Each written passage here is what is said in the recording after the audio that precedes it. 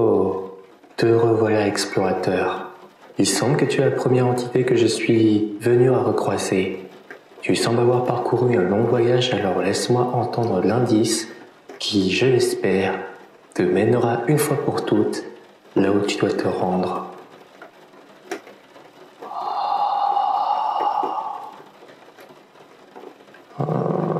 Effectivement, nous avions parcouru les extrémités sans pour autant nous occuper de ce qui pouvait se présenter en son centre. Eh bien, si le voyage sera court, il sera intéressant de voir cet endroit dans une description plus large de ce que les limites nous ont imposé jusque-là avec l'œuvre de Dante. Je te propose de mettre la dernière pièce manquante au fragment de ce qui constituera l'ensemble de ton voyage, tout en ratissant large au cas où nous oublierions quelque chose au passage.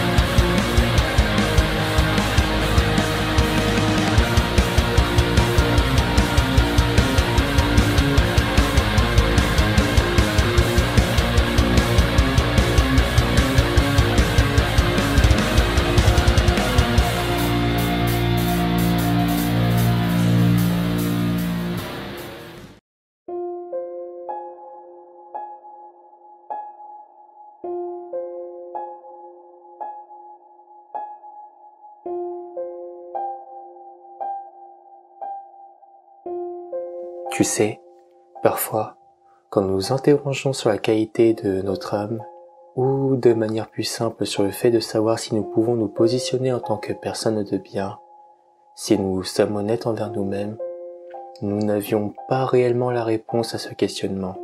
Hormis les personnes suffisantes, ignorantes ou de l'autre côté de la balance, hautement altruistes et empathiques, il n'est pas évident d'avoir une image claire de soi. Pour certains cas, la notion de savoir de quel côté nous sommes nous plonge parfois dans une culpabilité qui nous inflige une souffrance que nous pensons mériter. Et cela, parfois tout au long de notre vie.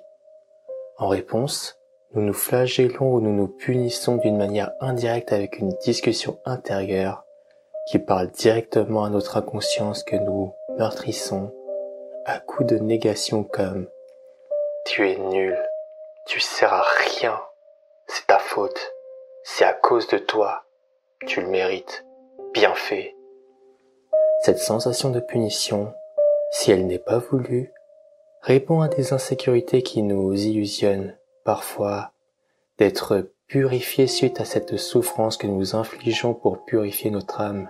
Si c'est inconscient, cela n'est pas souvent rédempteur ou salutaire pour la psyché. Si la psychanalyse ou les traitements psychologiques sont plus salvateurs pour vivre en paix avec soi-même, d'une manière religieuse, un endroit permettrait de s'absoudre de ses péchés et de rejoindre le paradis chrétien, du moins, selon la vision de Dante, à travers sa divine comédie, décrivant son propre purgatoire fictif. C'est donc dans cet endroit que notre chemin commence.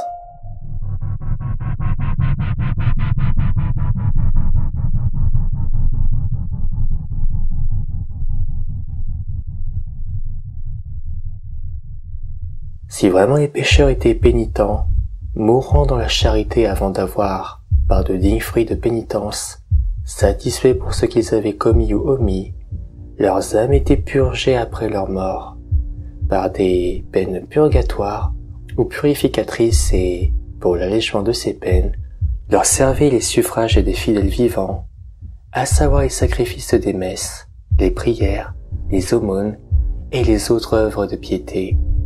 C'est donc à cette notion nouvelle que forme une représentation qui, encore aujourd'hui, marque votre imaginaire, tournant le dos aux figures déjà explorées d'un purgatoire souterrain, proche des visions classiques de l'enfer.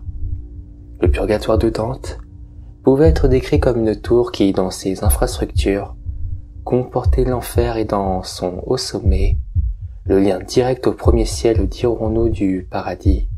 Cette tour était divisée en 3 parties, l'antipurgatoire, le purgatoire et le paradis terrestre. Ce lieu était localisé à peu près dans l'hémisphère austral de la Terre, qui était, conformément à la représentation ptoléméenne, couvert d'un océan et donc inhabitable et inhabité, se trouvant pile à l'opposé de Jérusalem, le centre des terres émergées dans l'hémisphère boréal. Sa création fut produite par le jaillissement de la mer, lorsque Lucifer avait créé le gouffre de l'enfer, ou du moins l'avait provoqué après sa chute, lui ainsi que tous ses anges. La structure morale du purgatoire suivait la classification thomiste qui pouvait être décrite comme un réalisme désignant la position qui affirmait l'existence d'une réalité extérieure indépendante de votre esprit, ici à travers des vices de l'amour mal orienté et ne faisant plus référence à des vices individuels. Il était de par le fait divisé en 7 cadres dans lesquels se purgeaient les 7 péchés capitaux, déjà décrits en enfer comme l'orgueil, l'envie, la colère, la paresse, l'avarice, la gourmandise et la luxure. Le purgatoire, donc, était construit comme une image renversée de l'enfer, soit non plus comme un gouffre, mais comme une montagne isolée escarpée ou à une tour. L'ordre des péchés étant également inversé, si nous avions parcouru de manière physique les enfers de par la nature agonisante de la chair et de manière plus abstraite, le paradis à l'image d'âmes s'élevant tel le vent jusqu'à l'empyrée, notre voyage ici commencerait du plus lourd péché au plus léger, ou en d'autres termes, de l'orgueil à la luxure. En ce lieu, chaque corniche est gardée par un ange gardien. Pour chaque niveau se trouvera alors l'ange de l'humilité, de la charité, de la paix, du zèle, de la justice, de la tempérance et de la chasteté. Et dans chaque corniche, en outre, les expiateurs avaient sous leurs yeux des exemples de leurs vices punissants et de la vertu opposée. Si en enfer les âmes sont délaissées, condamnées et torturées, les âmes du purgatoire sont de base déjà sauvées. Mais avant qu'elles ne puissent entrer au paradis, il leur fallait d'abord expier leurs péchés, devaient escalader la montagne comme le faisaient à l'époque de Dante les pèlerins, partant faire pénitence à Rome ou à Saint-Jacques de Compostelle. Chaque âme devait alors parcourir tout le chemin et se purifier à chaque corniche du péché correspondant. Dans l'ouvrage, et donc dans cet univers que nous avons mis les pieds, pour faciliter la rencontre avec certains personnages, Dante les place dans le cadre de leurs propres péchés, les plus pertinents et donc les plus représentatifs d'eux-mêmes. Le purgatoire avait la fonction spécifique de permettre l'expiation, la réflexion et la repentance, mais étant aussi le seul chemin vers Dieu, faisant que l'âme ne pouvait dès lors qu'aspirer à la rédemption. Dans le cas de Dante, l'auteur s'était lui-même rendu dans son univers s'incorporant comme un mortel et témoin, se faisant graver par l'ange qui gardait la porte du purgatoire un P au nombre de 7 sur le front, symbolisant les 7 péchés capitaux. À la fin de chaque corniche, l'ange gardien de chaque péché effaçait le P correspondant avec son aile, indiqua que cette expiation spécifique était accomplie, ou si vous préférez, absous ou pardonné et purifié.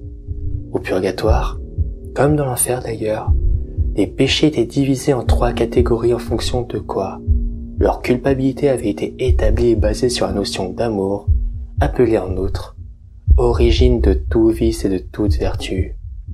L'amour excessif ou désordonné des bonnes choses, dont l'avarice et la prodigalité, la gourmandise et la luxure.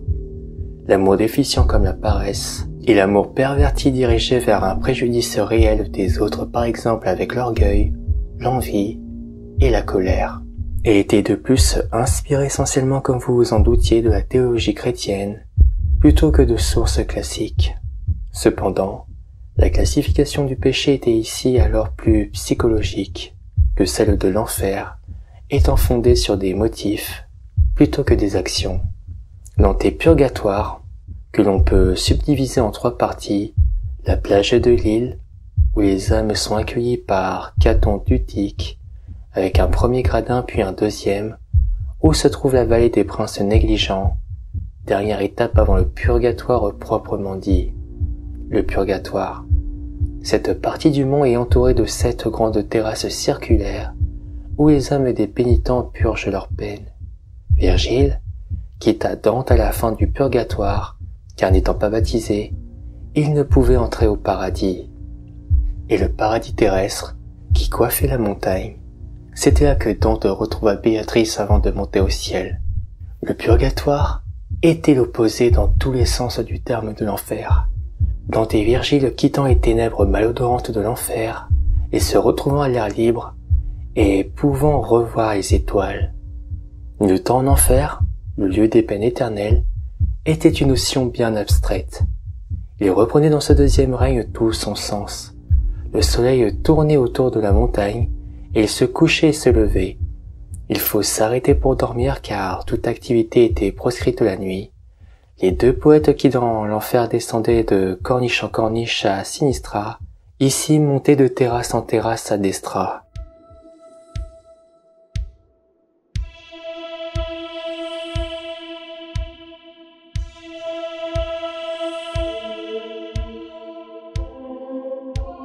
De même alors que les damnés de l'enfer furent figés à l'emplacement où ils devaient accomplir leur peine éternelle, pour les âmes du purgatoire, tout était mouvement, certes lent, mais réel et toutes les peines étaient temporaires.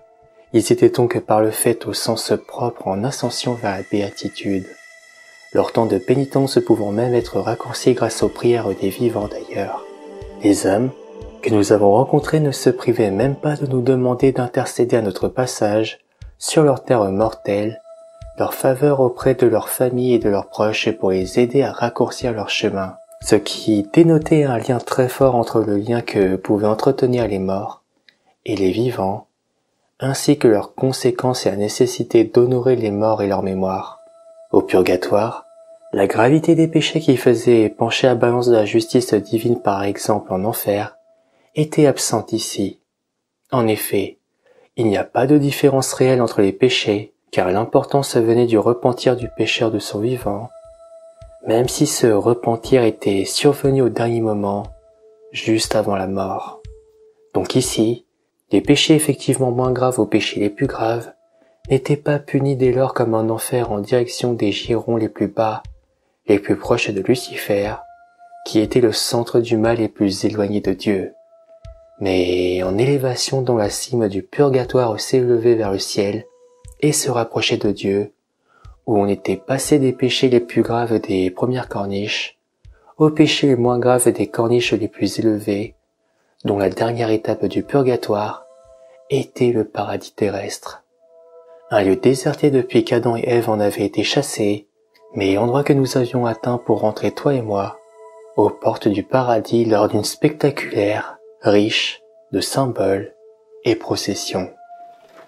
Le purgatoire était au final parmi nos voyages, l'élément manquant est le deuxième cantique de la divine comédie qui en comptait 3, se positionnant entre l'enfer et le paradis. Si nous avions terminé avec l'univers de Dante, mettons un pied parmi les différentes versions du purgatoire, à travers différentes théologies.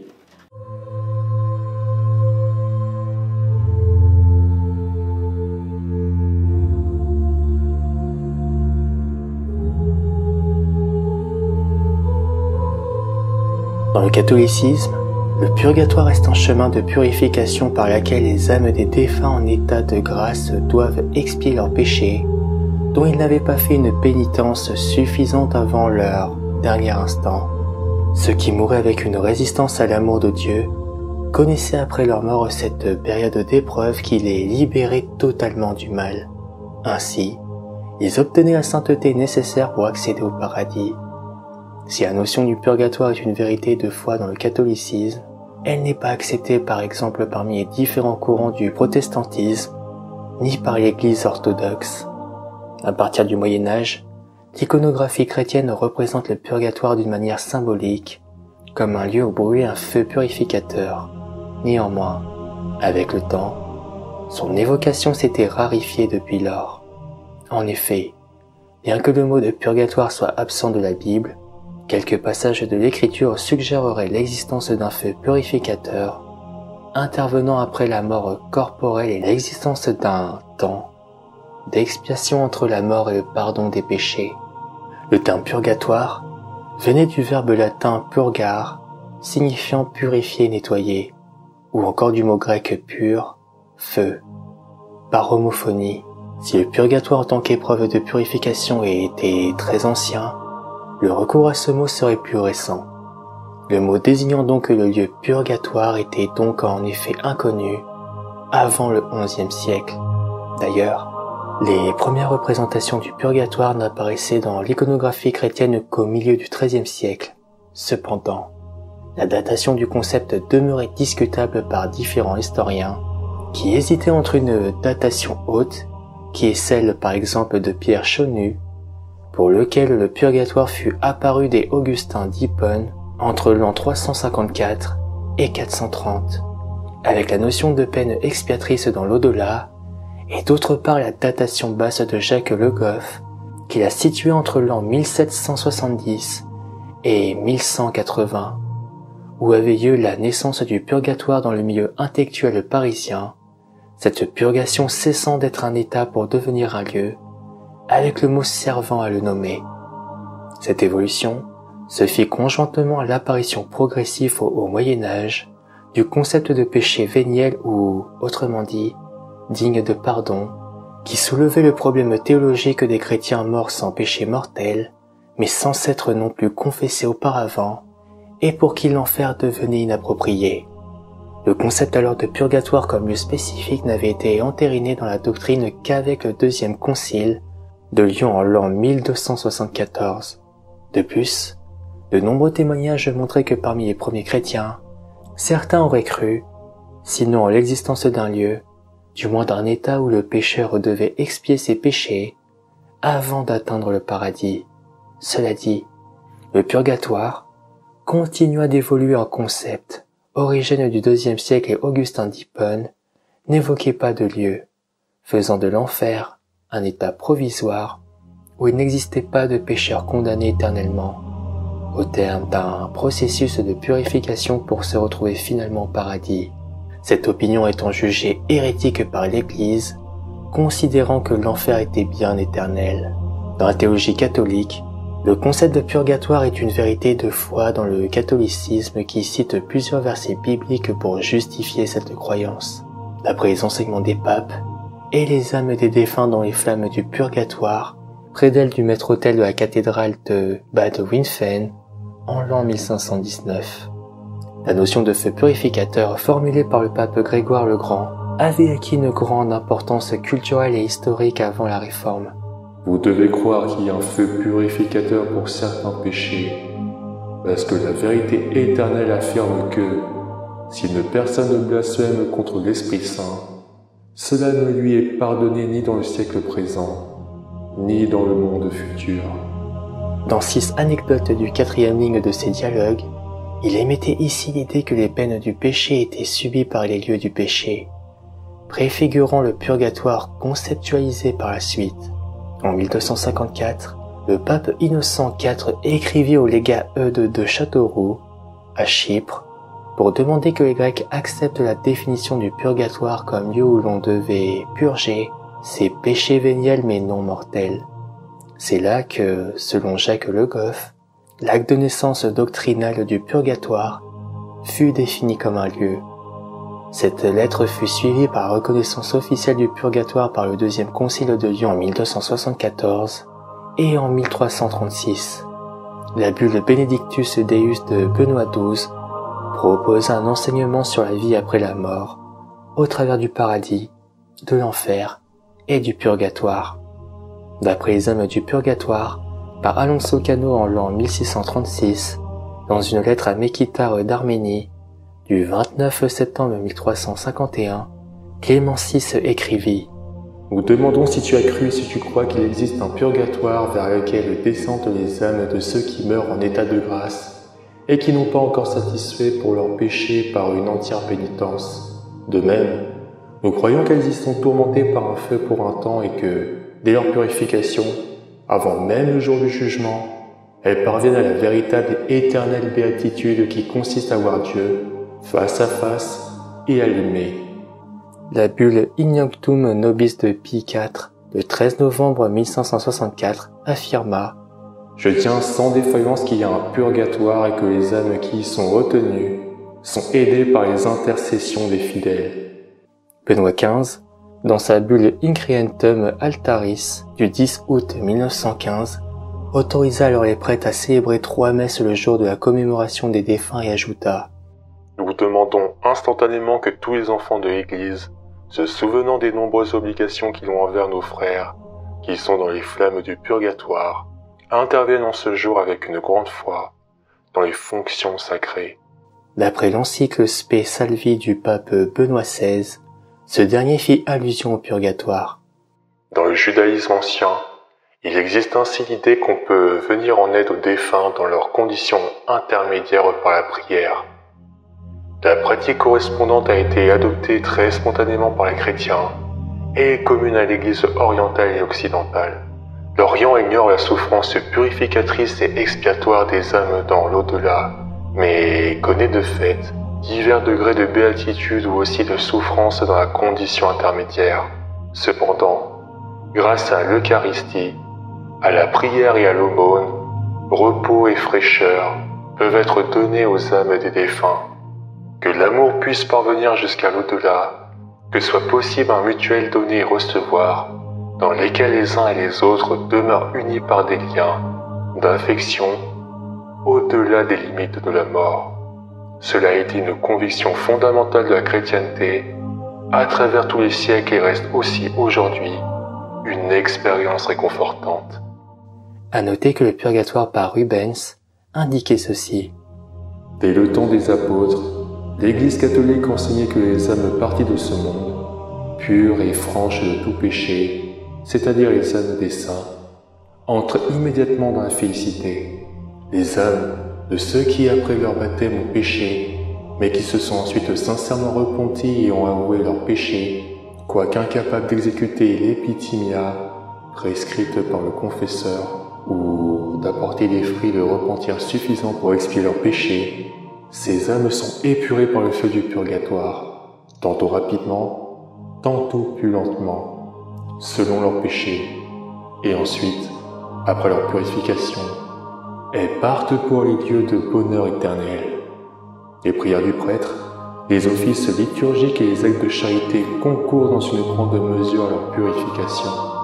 Les âmes de ceux qui sont morts dans le péché mortel ou dans le péché originel vont directement à la damnation. L'Église catholique célébra au final traditionnellement des messes pour le repos des défunts, auxquelles des indulgences pouvaient être accordées.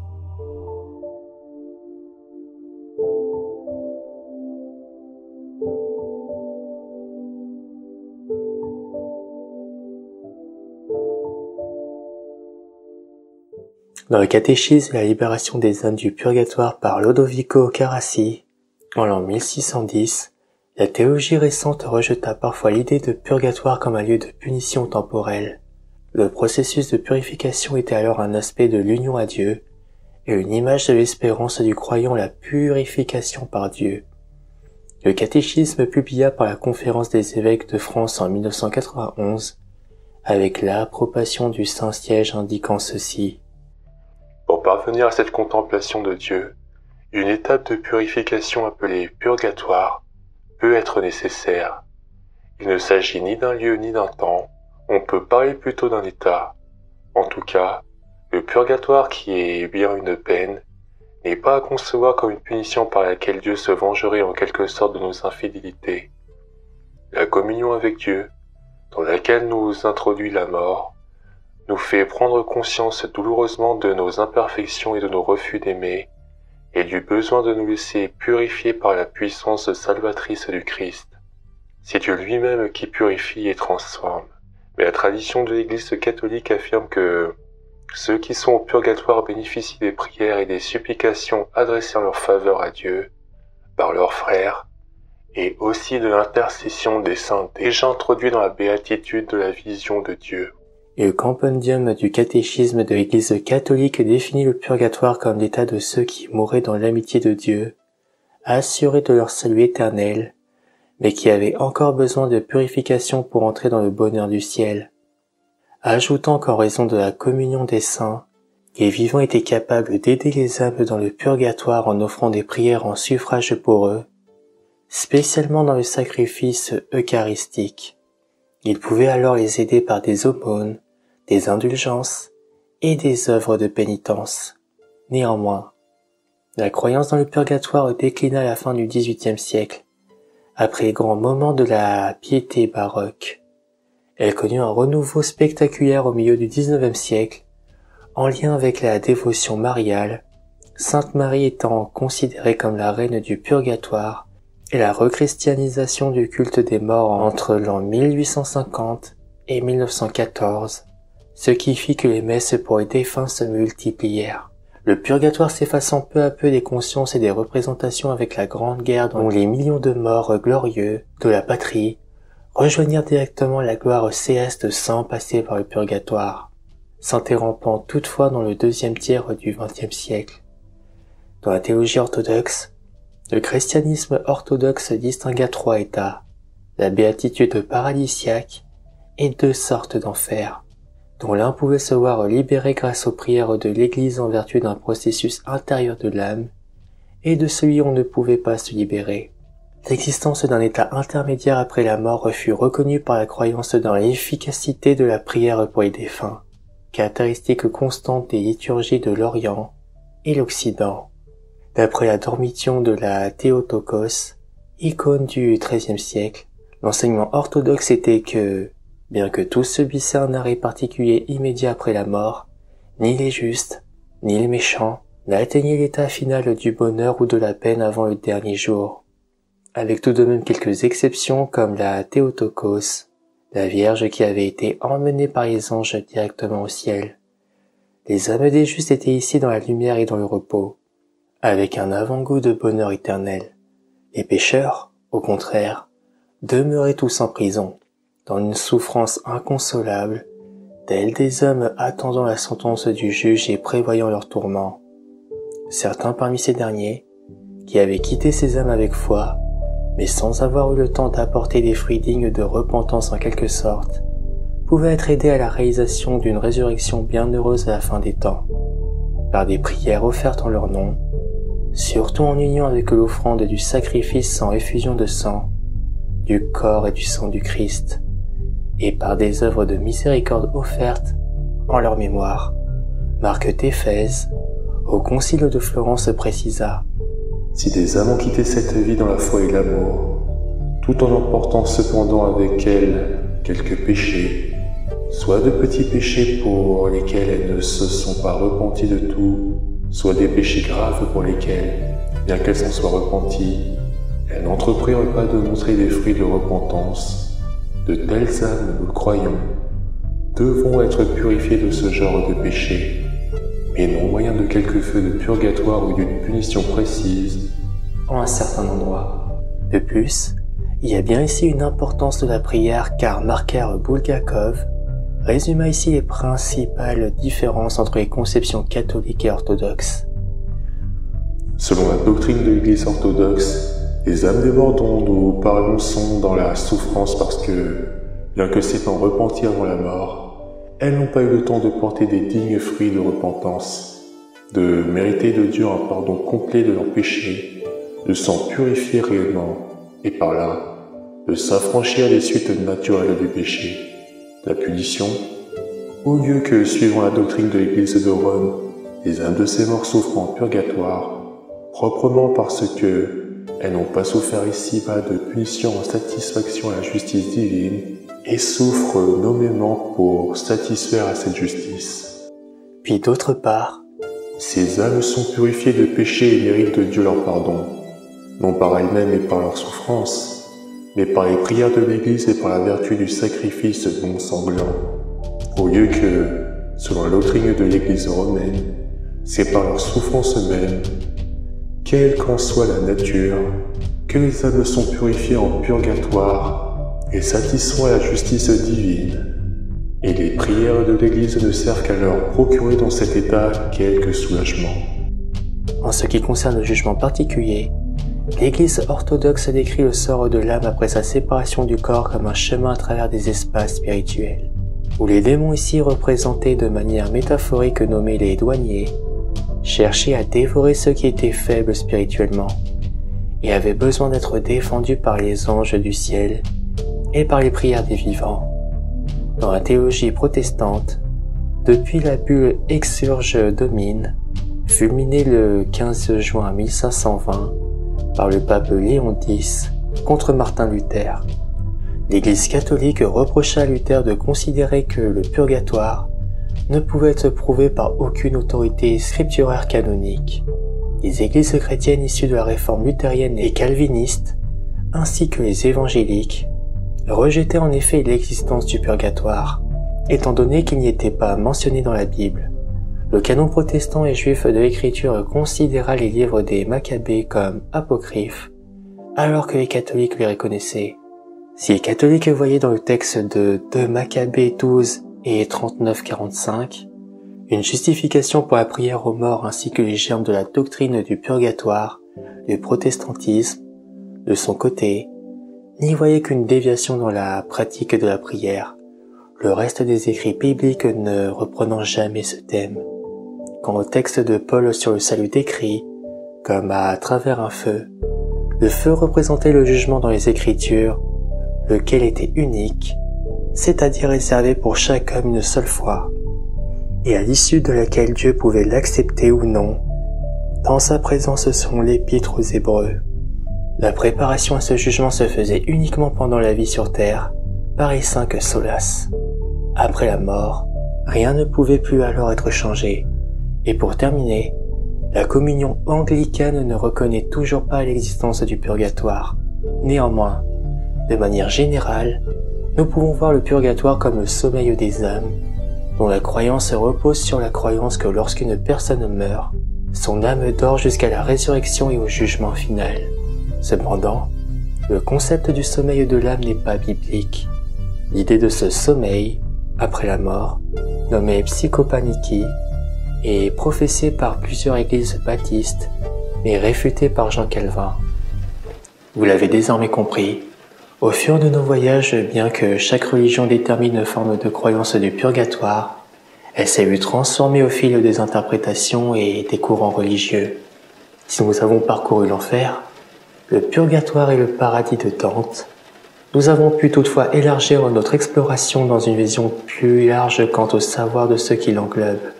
Dante créa son univers du jugement sur les bases de religions déjà existantes et majoritairement chrétiennes, bien que les différentes branches connaissent des nuances, comme nous avions pu le voir. Toutefois, le lieu notable est la volonté d'instaurer une notion de bien et de mal, afin de juger les âmes qui se seraient écartées de sa manière subjective de voir et d'agir avec les autres. Il ne faut pas y voir donc une forme de jugement, mais une interprétation fictive de ce qu'un homme de son temps pouvait considérer selon ses valeurs de bien et de mal parmi ses contemporains, incluant le sort de ceux qui, selon lui, devaient mériter chaque personne comme étant chaque péché ou vice leur étant affilié. Et c'est ici que l'histoire se termine. Le récit étant achevé, je t'invite à continuer ton chemin. Cette bibliothèque te sera toujours accessible, pour le peu que tu y sois voué à revenir un jour de nouveau. Dans la retranscription papier de l'œuvre et de l'esprit, une oreille sera toujours la bienvenue pour le conteur que je suis.